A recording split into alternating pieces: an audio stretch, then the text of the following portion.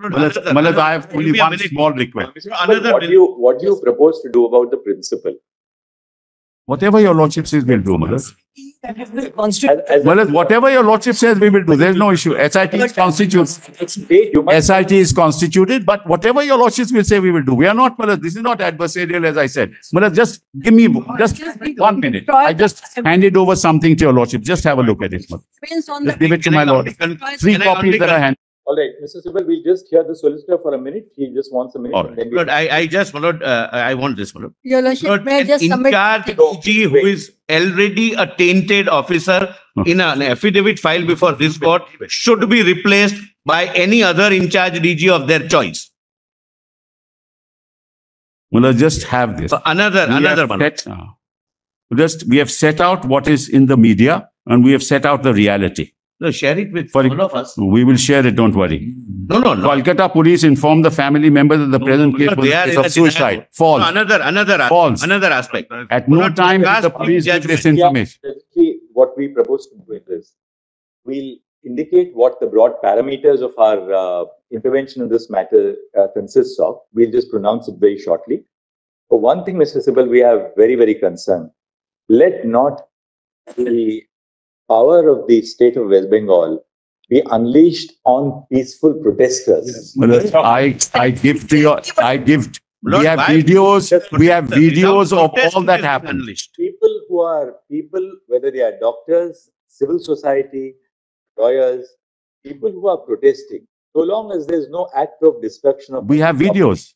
We agree. Let there not be the power of the state unleashed. Agree. On peaceful protest. Manoj, I agree, and that has not happened. 1 second. We have videos which we have placed, which we will place before your lordship. And Manoj, what happens is political parties get into the act, and this is what happens.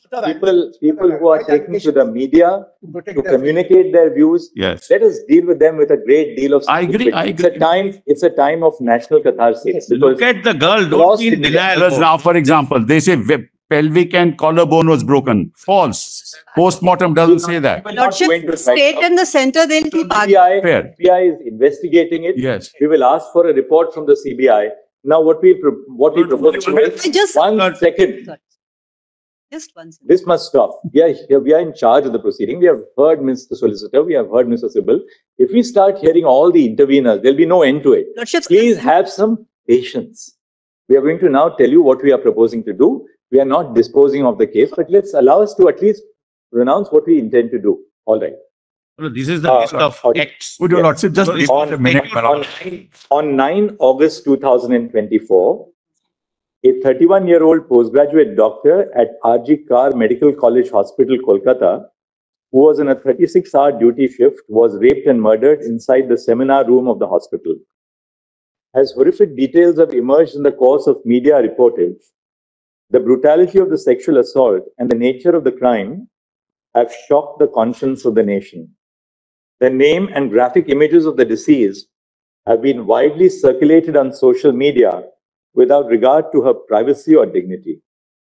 Writ petitions were instituted before the Calcutta High Court seeking, among other things, a court-monitored investigation of the crime and the conduct of the hospital authorities, including the role of the principal of the medical college and other officials by a special team of investigating officers.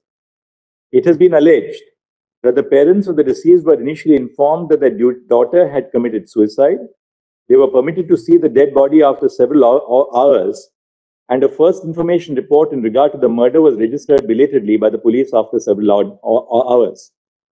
By its order dated 13 August 2024, the High Court transferred the investigation to the Central Bureau of Investigation.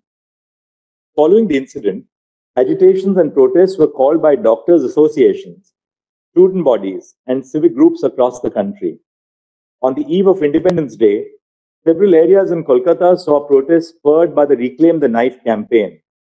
At 12:30 a.m. on 15 August, when a protest was underway at the hospital, a large mob assembled at the premises of the R.G. Kar Medical College Hospital and vandalized the emergency ward and other departments of the hospital. Following the acts of wanton disruption and vandalism, the Indian Medical Association, a private and voluntary organization of doctors in India, called for a nationwide withdrawal of medical services except emergency services for 24 hours on 17 August 2024. In the aftermath of the brutal incident and the demonstrations which followed, the state government was expected to ensure the deployment of the state machinery to prevent a breach of law and order. It was all the more necessary to do so since investigation of the crime which took place in the precincts of the hospital was underway.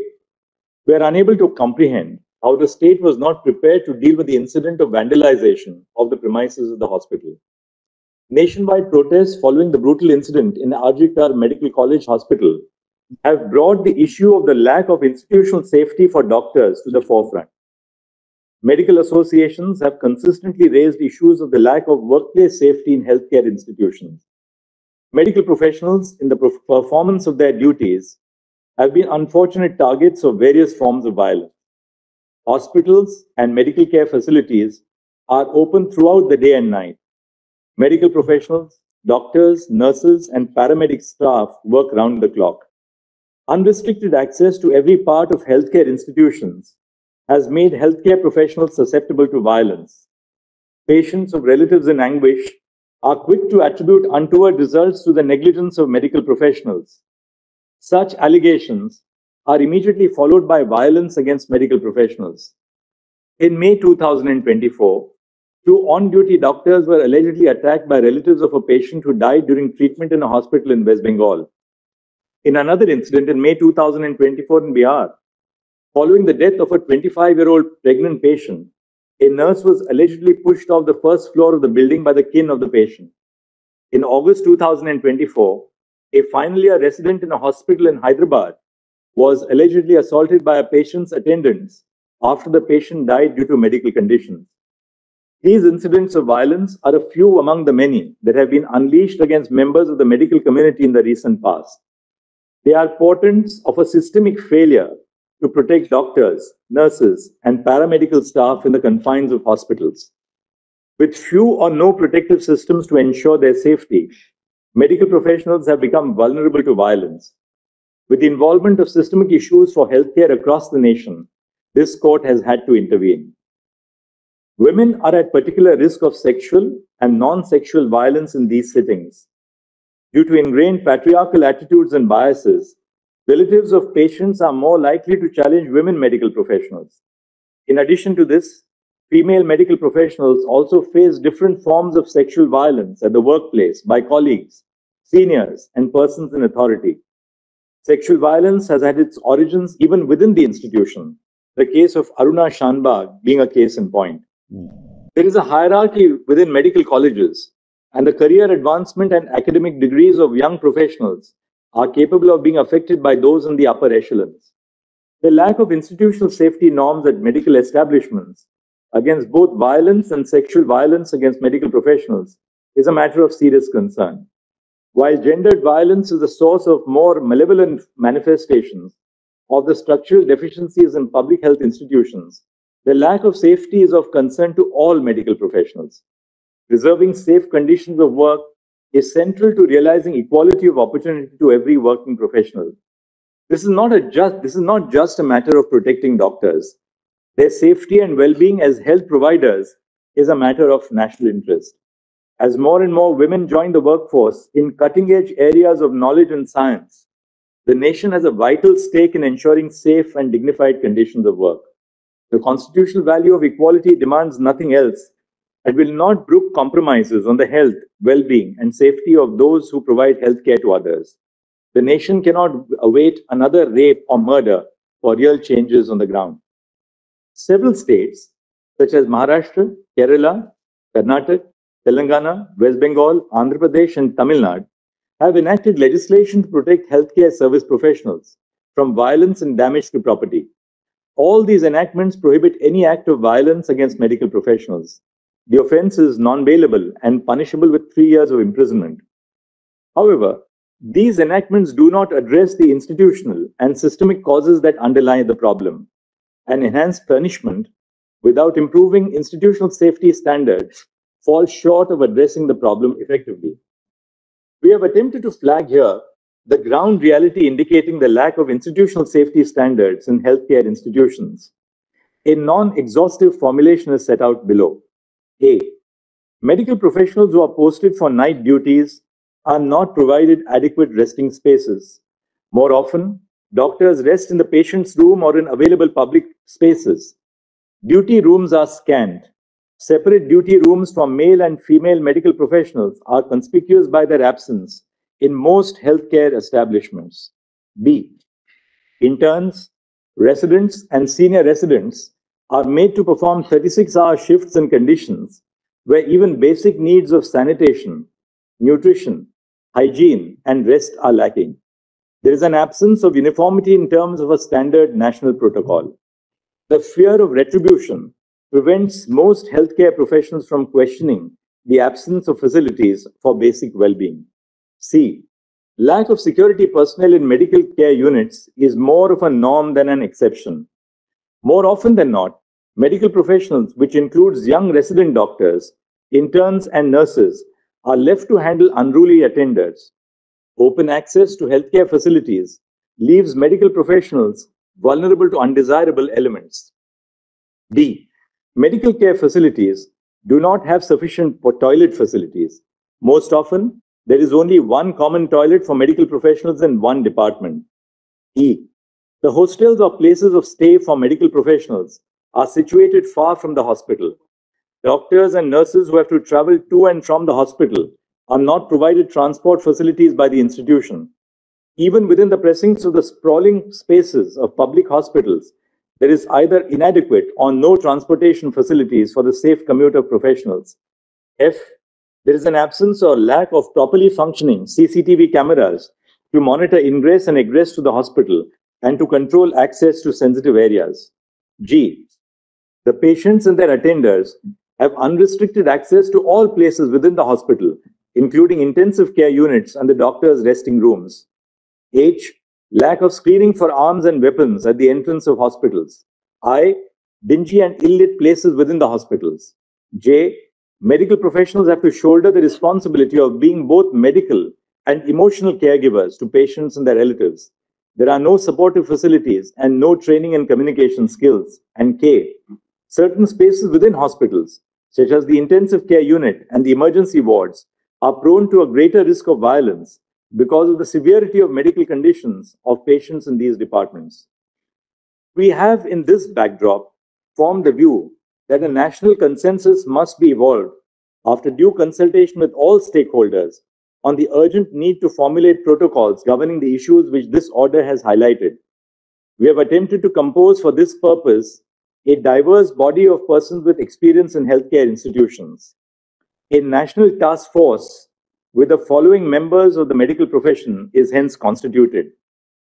1.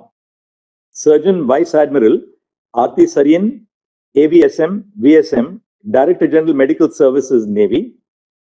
2. Dr. D. Nageshwar Reddy, Chairman and Managing Director, Asian Institute of Gastroenterology and AIG Hospitals, Hyderabad. 3. Dr. M. Srinivas, Director, All India Institute of Medical Sciences, AIIMS, Delhi. 4. Dr. Pratima Murthy, Director, National Institute of Mental Health and Neurosciences, NIMHANS, Bangalore. E. Dr. Govardhan Dutt Puri, Executive Director, All India Institute of Medical Sciences, Jodhpur. 6. Dr. Soumitra Rawat, Chairperson, Institute of Surgical Gastroenterology, GI and HPB Oncosurgery and Liver Transplantation, and Member Board of Management, Sir Gangaram Hospital, New Delhi, and Member Court of Examiners of the Royal College of Surgeons, England. 8. Professor Anita Saxena, Vice Chancellor, Pandit B.D. Sharma Medical University, Rohtak, formerly Dean of Academics, Chief Cardiothoracic Center and Head Cardiology Department at the All India Institute of Medical Sciences, Delhi. 9. Dr. Pallavi Saple, Dean, Grant Medical College and Sir J.J. Group of Hospitals, Mumbai. And 10. Dr. Padma Srivastav, former professor at the Department of Neurology, AIIMS, Delhi, currently serving as the Chairperson of Neurology at Paras Health, Gurugram. The following shall be the ex officio members of the NTF. A. The Cabinet Secretary to the Government of India. B. The Home Secretary to the Government of India. C. the Secretary, Ministry of Health and Family Welfare, Government of India. D, Chairperson of the National Medical Commission. And E, President of the National Board of Examinations. The NTF shall formulate effective recommendations to remedy the issues of concern pertaining to safety, working conditions, and well-being of medical professionals and other cognate matters highlighted in the above segments of this order. The NTF shall, while doing so, consider the following aspects to prepare an action plan. The action plan may be categorized under two heads. 1, preventing violence, including gender-based violence against medical professionals, and 2, providing an enforceable national protocol for dignified and safe working conditions for interns, residents, senior residents, doctors, nurses, and all medical professionals. 1. Prevention of violence against medical professionals and providing safe working conditions. A. Ensuring due security in medical establishments. 1. Triaging departments and places within the hospital based on the degree of volatility and the possibility of violence. Areas such as emergency rooms and intensive care units are prone to a greater degree of violence and may possibly need additional security in place to deal with any untoward incident. 2. A baggage and person screening system at every entrance of the hospital to ensure that arms are not carried inside the medical establishment. 3. Preventing intoxicated persons from entering the premises of the medical establishment unless they are patients. And 4. Training security personnel employed at hospitals to manage crowds and grieving persons. B. Infrastructural development. 1. Provision of separate resting rooms and duty rooms in each department for A. Male doctors, B. Female doctors, C. Male nurses, D. Female nurses, and E. A gender-neutral common resting space. The room must be well ventilated, have sufficient bed spaces, and provide a facility for drinking water. Access to these rooms must be restricted through installation of security devices. 2. Adopting appropriate technological intervention to regulate access to critical and sensitive areas, including through the use of biometric and facial recognition. 3. Ensuring adequate lighting at all places in the hospital, and if it is a hospital attached to a medical college, all places within the campus. 4. Installation of CCTV cameras at all entrance and exit points of the hospitals and the corridors leading up to all patient rooms. And 5. If the hostels or rooms of the medical professionals are away from the hospital, provision of transport between 10 p.m. to 6 a.m. for those who wish to travel to or from their place of stay to the hospital. C. Employment of social workers trained in grief and crisis counseling at all medical establishments. D. Conducting workshops for all employees of medical establishments, including doctors, nurses, and helpers, on handling grief and crisis. E. Constitution of employee safety committees composed of doctors, interns, residents, and nurses at every medical establishment to conduct quarterly audits on institutional safety measures. F. Including additional requirements on institutional safety measures for medical professionals as a criteria for accreditation of healthcare establishments by the National Accreditation Board for Hospitals and Healthcare Providers. And G. The possibility of establishing police posts in medical facilities commensurate with the footfall, bed strength, and facilities. 2. Prevention of sexual violence against medical professionals. A. The Sexual Harassment of Women at Workplace Prevention, Prohibition and Redressal Act 2013 applies to hospitals and nursing homes, including private healthcare providers. In terms of the provisions of the Act, an internal complaints committee must be constituted in all hospitals and nursing homes. B. The duties of an employer listed under Section 19 of the Sexual Harassment of Women at Workplace Act 2013, which includes organizing sensitization programs and providing a safe working space, must be discharged. And C. Ensuring for every medical institution a helpline number for medical professionals, which is open 24/7, and emergency distress facilities. It is clarified that the phrase medical professionals used in this judgment encompasses every medical professional, including doctors, medical students who are undergoing the compulsory rotating medical internship as a part of the MBBS course, resident doctors and senior resident doctors and nurses, including those who are nursing interns. The phrases medical establishments, hospital, medical institutions are interchangeably used. The NTF shall be at liberty to make recommendation on all aspects of the action plan highlighted above and any other aspects which the members seek to cover. They are at liberty to make additional suggestions where appropriate. The NTF shall also suggest appropriate timelines by which the recommendations could be implemented based on the existing facilities in hospitals. The NTF is required to consult all stakeholders. Bearing in mind the gravity and urgency of the situation, we have included the heads of the National Medical Commission and the National Board of Examinations as ex officio members of the NTF. Bearing in mind the national concerns which have been raised over the issue and the high priority which must be given to the creation of safe working conditions in healthcare institutions, we request the Cabinet Secretary to the Union Government to associate with the work of the NTF. The Home Secretary of the Union Government has also been made a member of the NTF in order to facilitate proper coordination with the state governments. The Secretary to the Ministry of Health and Family Welfare of the Government of India will be the Member Secretary of the NTF. The Ministry of Health and Family Welfare will provide all logistical support, including making arrangements for travel, stay, and secretarial assistance, and bear the expenses of the members of the NTF. The NTF is requested to submit an interim report within 3 weeks and the final report within 2 months from the date of this order. All state governments and union territory governments through their secretaries in the Ministries of Health and Family Welfare and the central government through the Secretary Union Ministry of Health and Family Welfare must collate information from all hospitals run by the state and by the central government respectively on the following aspects. A. How many security personnel are employed at each hospital and each department? B. Whether there is a baggage and person screening mechanism in place at the entrance of the medical establishment. C. The total number of resting/duty rooms in the hospital and specific details of the number in each department. D. The facilities provided in the resting/duty rooms. E. Information on whether all areas of the hospital are accessible to the general public, and if so, with or without any security restrictions. F. Whether there are CCTV cameras in the hospital. If there are, how many and in which locations? G. Whether the institution provides medical professionals training to appropriately handle the grief of patients. If so, the details of the training must be provided. H. Whether social workers who specialize in handling grief of families of the patients are employed at the hospital. If so, then total number of social workers must be provided. I. Whether there are police outposts within the premises of the hospital or the medical college hospital campus. J. Whether an internal complaints committee in terms of the Sexual Harassment of Women at Workplace Act 2013 has been constituted. And K. Whether the employer of the establishment has discharged the duties prescribed by Section 19 of the Act of 2013. If so, the details of it. The data submitted shall be tabulated and filed with an affidavit by the Union Government within 1 month from this order. The Central Bureau of Investigation shall submit a status report to this court by, we'll say 22nd and not 23rd, by 22nd August 2024 on the progress in the investigation of the crime at RG Kar Medical College Hospital.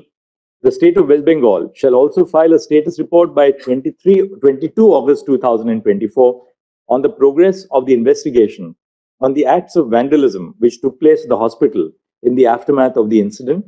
The matter will now be listed on 22 August 2020. Not only one request. What is shared by the state of West Bengal with your lordships be given to CBI. We also need like to have it. They cannot have any objection. 1 second, I can just say, when that is.